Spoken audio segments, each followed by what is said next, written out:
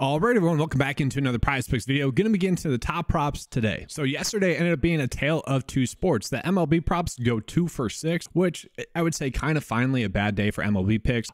That's kind of a refresher. It kind of gets me excited for MLB coming up now because we know that days like that are going to be due. Like those are just going to happen throughout the week, throughout the month, throughout the year. Glad that finally got out of the way. But thankfully, the golf prop was able to hit for us, going 2 for 2 there. So overall, 1 unit profit on the day. We'll take that another day of profit this week. So hopefully we can get this week off, start off the correct way.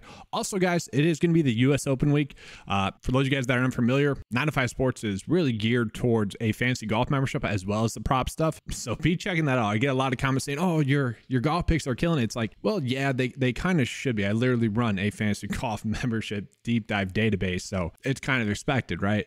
So just be checking that out for the US Open picks throughout this week. So let's just start out this video with looking at the PrizePicks props that we have available on the day for NBA. Okay, I will be coming out with a specific NBA video probably later this evening as well, but looking at it, the Heat are looking like their season is going to be over, looking like they're going to end the NBA season as a whole because they are +9, so they're not favored to win.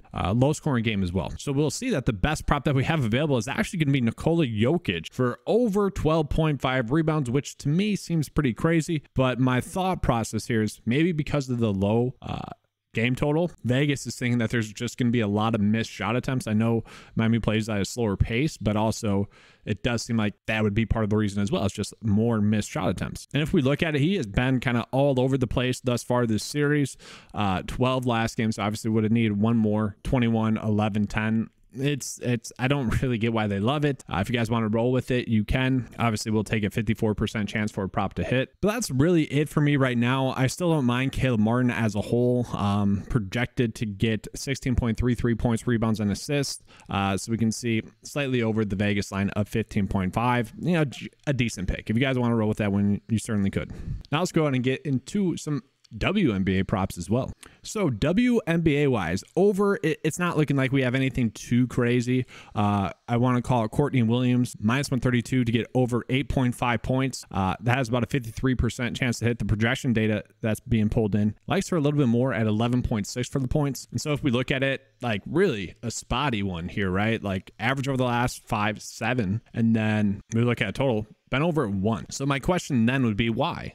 And I would assume it's going to have something to do with this high spread total, whether that means more minutes or not. Let's just look at that as well. No, I'm not seeing anything that would make her lead to getting more minutes or whatnot. Not exactly a high over and under. That one's interesting to me. I mean, it is. Don't get me wrong. 168.5 is a lot for WNBA. Interesting there. Then the other one we have as well is going to be Copper here as well, favoring the over points. So really the projection data that I'm pulling in as well as Vegas is not really agreeing here. It's kind of strange. You look at that game over and under and you look at the point spread there, it would suggest that we shouldn't be really touching these. So maybe that's a little bit of a stacking opportunity there. You pair those two together and then maybe run it back somewhere else. You know, just hoping that the game stays close enough for long enough. Then if we flip it around, Brianna Stewart for under 3.5 assists. This was the prop that was available for us. What was it, 2 slates ago? It hit, as well as the rebounds prop for her as well. But I think I might roll with this one. I still feel pretty good about this one for the under assist. So if we look at it, been pretty hit or miss is the best way to describe it. So 54% chance for that one to hit. If you pair that up with the Jokic one, obviously we are getting 2 pretty solid bets basketball wise, just looking at it from a EV based standpoint. And then let's just look at some prop line differences because we are getting a decent amount of them. So we can see the average Vegas line has Brianna Stewart points at 23.5. PrizePicks has it set at 22.5. Projection data has it set basically at 25. So a potential edge right there for her. If you guys want to roll with that, you could. You could also do points and rebounds as well. 0.5 difference there. We are getting a lot of props where there are some discrepancies between PrizePicks and the sportsbooks. Kelsey Plum as well, projected to get 16.3 points, and they basically have them all as pushes. I should make that clear, but just interesting in that regard that we are getting several where there's a full point or rebound or assist difference there, there's the potential to take advantage of that. And then same thing if we were to flip it around as well for the unders as well. That's what I find interesting about WNBA thus far, is that basically every other sport, PrizePicks is adjusting for the unders, so there's not really any good under bets. They're like trying to encourage over bets for some reason. Maybe it's more fun. I don't really know, but just interesting in that regard. So now we'll go ahead and get into MLB here. So MLB wise, we have Carlos here for over 5.5 hits allowed. If we look at the projection data, it has it set at 54.6, so basically exactly the same. 54% chance for that one to hit. I don't know if I exactly love that one. If you guys want to roll with it, you could. Same thing with Martin Perez. Like, I don't know. I just don't love those ones too much. To me, this seems like a very tight board for baseball today, especially for the pitchers that we are getting. So once again, let's just go ahead and take a peek at the hitting score. And guys, close your eyes because the top hitting prop is one that we're not going to like. Matt freaking Olson popping up again. And whew, it's tough. I roll with, I know I said like last video I wouldn't be doing it, but I tend to just roll with what the data tells me to. And it's liking Matt Olson today. So if you guys don't want to roll with it, I get it.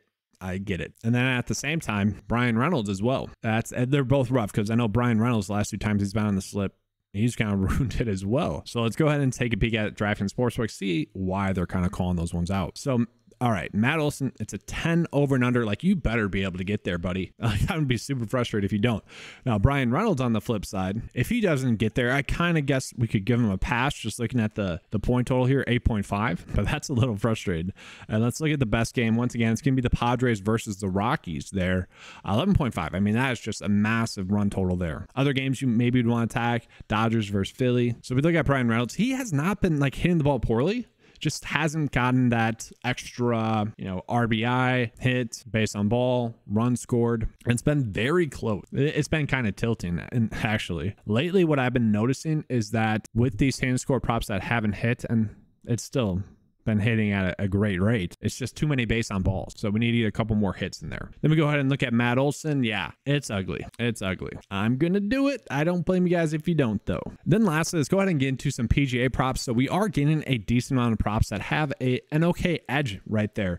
What I want to call is going to be some of these like fairway hit ones. I like these ones. So Tagala, I think he's going to be teeing off by the time this video goes live. But Mark Hubbard, over 7.5 fairways hit. Okay, he averages 9. Okay, event average, 9.52. Projected to get 8.8. So a pretty good one there. I like that one probably the most, fingers crossed. And what's interesting right now is that, and I'll pull this up here real quick, the scoring seems to be kind of easy. There does seem to be some birdies out there, which is weird because like this morning wave. And so we can look at this. The players that are struggling are right here, okay, compared to the players that are playing well. There's more people under par than there are over par right now. So very interesting there. So that would suggest that the unders would actually be the approach to go with. And by that, I would mean like under strokes. So Matt Fitzpatrick, he's been a little bit hit or miss this tournament thus far. I would say he's going to get under today. This is only 2 under par, and he's probably the second best golfer in the field this week. So I kind of find it strange that they're giving him that one. And a tweet that I put out there was that he was actually one of the players that was expected to have a really good round 4 with the 9-to-5 showdown data. That's fantasy golf based data for DFS. Personally, I think that's my best tool out there for fantasy golf. So it's nice to see. And then for reference point, Nick Taylor, who had the round of the day, he was ranked number 1 yesterday. So that's part of the reason why I didn't really love the Shane Lowry one as well yesterday. So I think we can bet the lower here. So let's go ahead and get into the bet of the day. Just going to be rolling with the 254 plus props that we are getting on the day. Obviously, Jokic is going to be tomorrow night, but I'm perfectly fine rolling with that. If you guys want to take that off because you're a person that just does bets for the day, I get that. I'm perfectly fine with that. If you guys don't want to trust Matt Olson again as well, I do get that. Like, you don't have to roll with him. I will choose to. And then I do really like these 2 golf props as well. The issue is that I need to get this video out because a lot of these start soon, so I apologize for that. But like I said, I will be coming out with that afternoon, evening NBA preview video for Monday night. Make sure to like and subscribe that one. If you guys aren't subscribed, obviously like that video a ton. That'll help out the channel a lot, and it's been growing a lot in the past few days. Let's keep that up. Appreciate it. All right, let's have a good day, and as always, let's keep cashing.